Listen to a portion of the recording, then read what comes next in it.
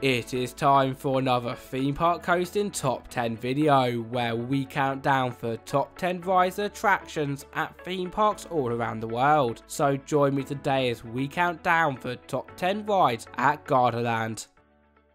Starting off at number 10 we have Flying Island, and if you wish to see some excellent views from above without the thrills of a drop tower, then you would love the park's observation tower.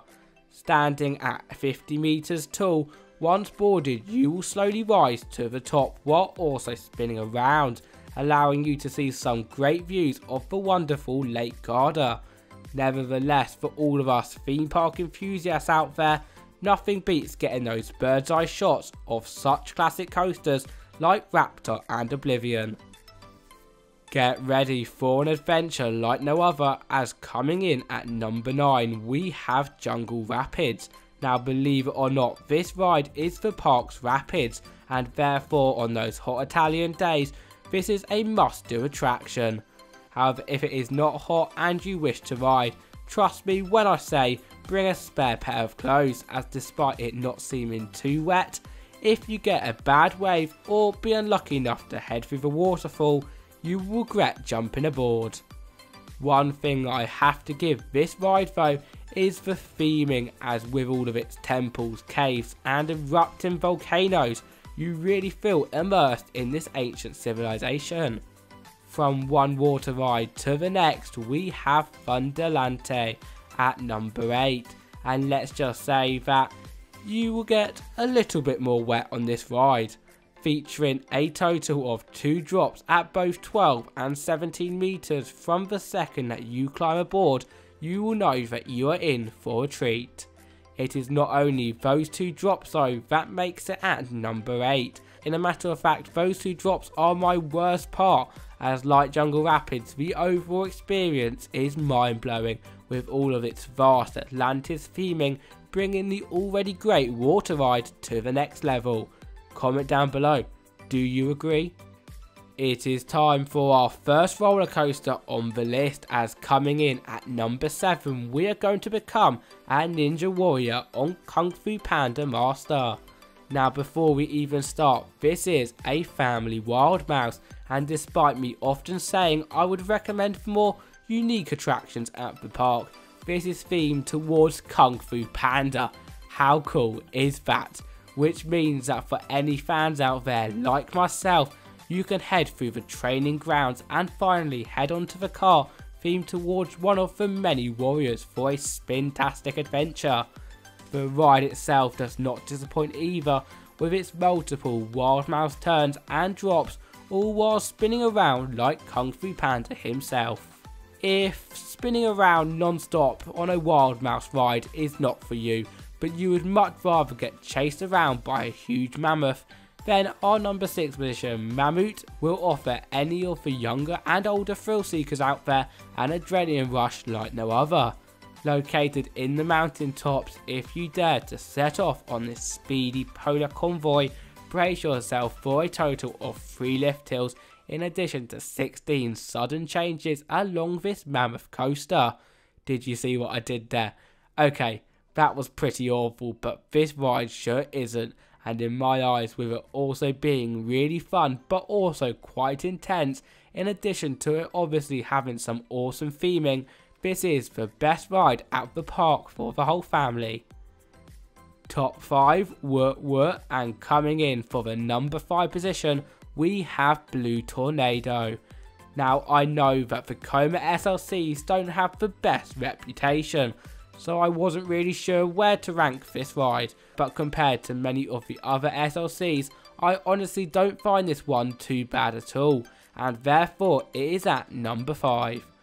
For the reason that there are a lot of SLCs though, if you have done one or are planning to do one in the future, unlike Kung Fu Panda Master, I would suggest trying the more unique rides at the park first, as all 49 of these follow pretty much the same layout. If you do choose to ride though, to put it bluntly, you will take off around a petrifying 109 foot lift hill, 5 inversions and a very sharp brake run at the end. So yeah, this is not for the faint of hearted. If you are scared of heights, skip to number 3, as for the number 4 position we have Space Verigo, and the name does not lie. I think just by looking at this ride you will work out how it works and whether you will be running away or not. But in a nutshell, your gondola will rise for what feels like an eternity to the height of 49 meters. However, before you can say, wow, that's a crazy view, you will plummet back down to earth in a matter of seconds.